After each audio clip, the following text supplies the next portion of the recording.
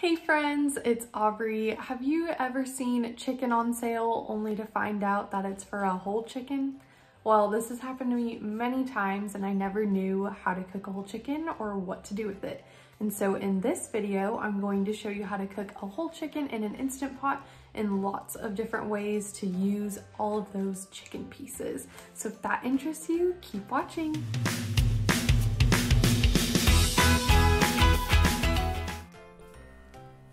To cook the whole chicken, you're gonna need a variety of spices, some onion powder, garlic powder, canola oil, a whole lemon, salt, pepper, some thyme, and oregano, and some chicken broth, which I'm using the bouillon base because it's cheaper.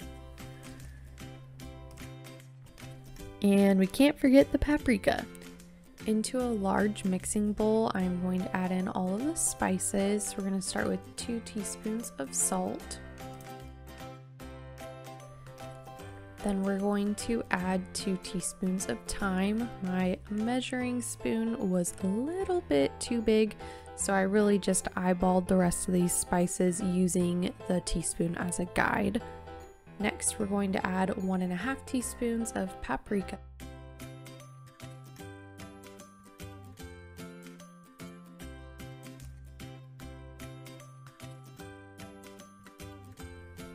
And then 1 teaspoon of oregano, 1 teaspoon of onion powder,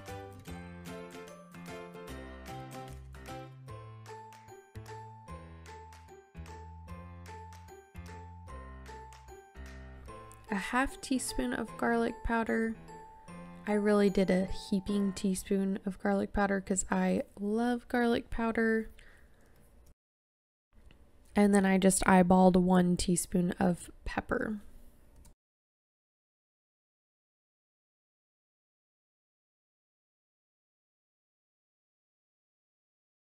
We're going to mix all of the spices so that they are well combined before we put them onto the chicken.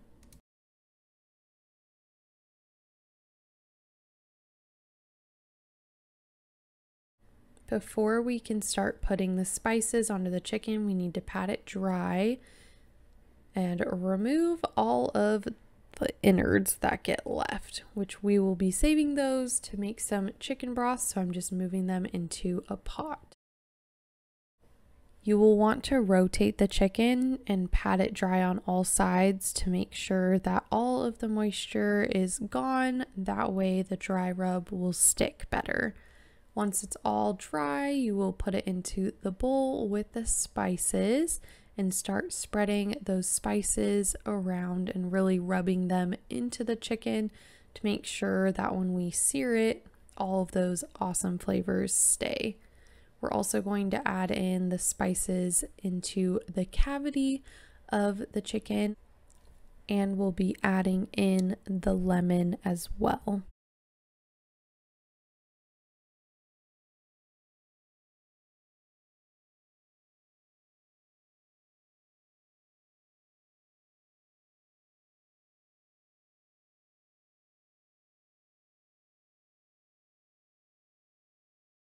I halved my lemon and then put it into the chicken. That way it was able to get those juices of the lemon out, and so it could fit a little bit better in there.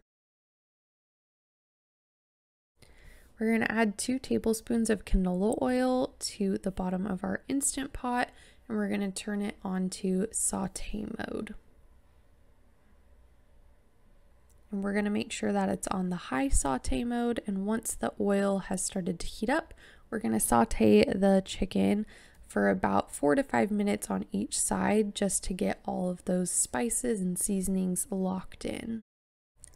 Look how amazing the skin of this chicken is looking.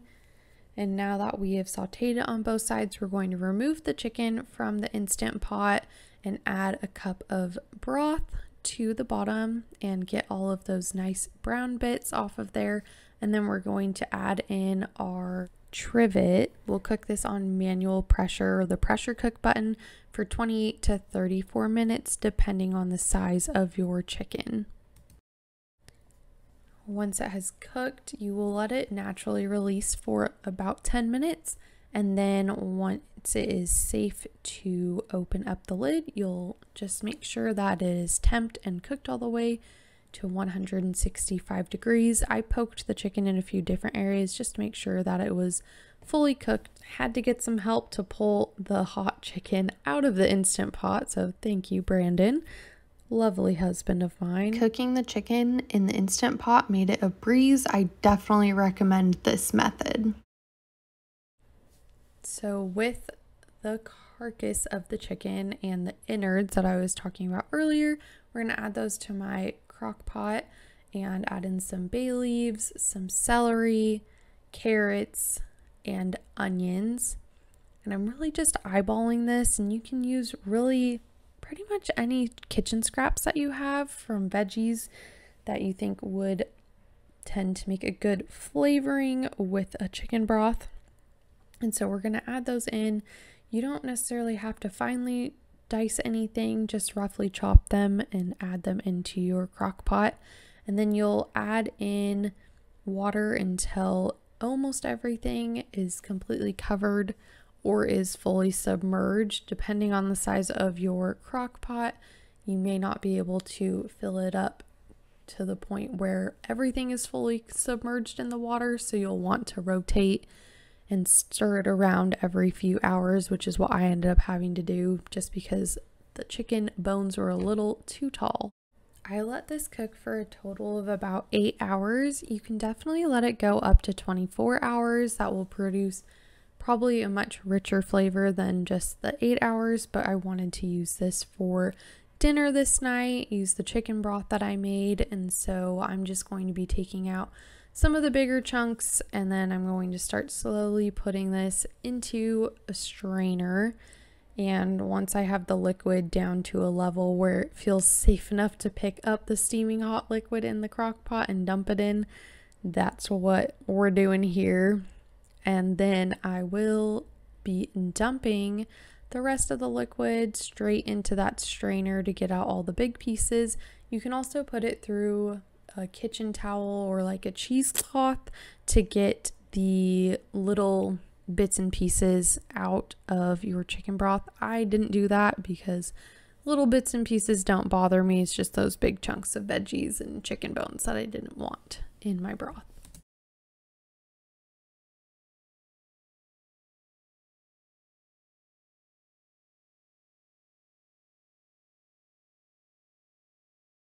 I also made a little bit of a mess. My dog was very happy about having fresh chicken broth to lick off of the floor. But here is the finished chicken broth. I ended up using this for one dinner that I'll be showing here in just a little bit, and then I ended up freezing the other 5 cups that it produced.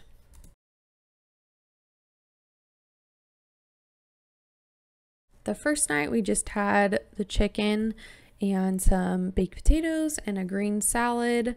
My daughter was not very into the tomatoes. She did, however, like the chicken and the potatoes just fine. The next night we made a broccoli cheddar casserole, which I actually made a video about, and I'll go ahead and leave a link to it here and in the description box for you. And then the third night we used that chicken broth and some of the remaining chicken to make a white bean chicken chili, which is one of my favorite chilies, favorite soups. And so I am cooking the beans in my Instant Pot. It's just a lot cheaper to buy the dry beans and cook them yourselves, but you can totally use canned beans as well for this recipe. And we're going to add in some olive oil and then an onion that I diced in my Ninja little mini food processor. I'll go ahead and link that down below. It is one of my favorite kitchen tools. Makes chopping and just preparing meals so much faster. Now we're going to add in 1 teaspoon of cumin to the Instant Pot as our onions have cooked for a little bit. And then we're going to add in 1 teaspoon of oregano. If you did not salt your beans or you have unsalted canned beans, you'll want to add more salt than just 1 teaspoon. If you did salt your beans or have salted canned beans, definitely just start with the 1 teaspoon of salt and then add it as needed after everything is cooked together. We're also going to add in 1 teaspoon of pepper, and then we'll be adding in 2 teaspoons of minced garlic, or measure it to your heart's desire, because I mean, garlic is one of the best spices ever, so I always do a little bit heavier on the garlic. We're going to stir that around and get all of those spices aromatic and blended together before we add in the rest of the ingredients. We're going to add in 1 can of diced green chilies and cook that up with the onions and the spices just for a little bit. Like I said, to kind of meld those flavors together and to get them more aromatic. Now we're going to take some of that leftover chicken. I'm using about 1.5 cups of chicken and just adding that into my Instant Pot. If you are using this recipe with raw chicken, I will leave this recipe linked in the description box for you. That will have the instructions on what you need to do for raw chicken or frozen chicken. So now that we have the cooked chicken in here, we're going to add in the beans, which I always double the beans just because who doesn't like more beans in their chili? I guess there are people who don't like beans in chili at all, but I am not one of those people. Now we're going to add in 4 cups of the chicken broth that I made from the bones of the chicken and the extra bits, as well as some veggies. This made it so rich and so much more delicious than the canned stuff or the powdered stuff like I normally use. We're going to cook this on manual pressure, or the pressure cook button, for 4 minutes, just because the chicken's already cooked. So it's really just giving it time for the flavors to come together and for the onions to fully cook. This is one of my absolute favorite soups and chilies. I did forget to film adding in the cream cheese, but you do add in a little bit of cream cheese just to give it a creamier texture. And this turned out so good. We had some cornbread with it and a salad, and it was just a wonderful meal. That is all I have for you guys today. I hope this video gave you some inspiration and ideas on what to do with a whole chicken. And if you did like this video, I make weekly content every Sunday on YouTube. And so please hit that subscribe button down below and also turn on that notification bell so you don't miss any of my new videos. And I hope you have a great rest of your day. Bye.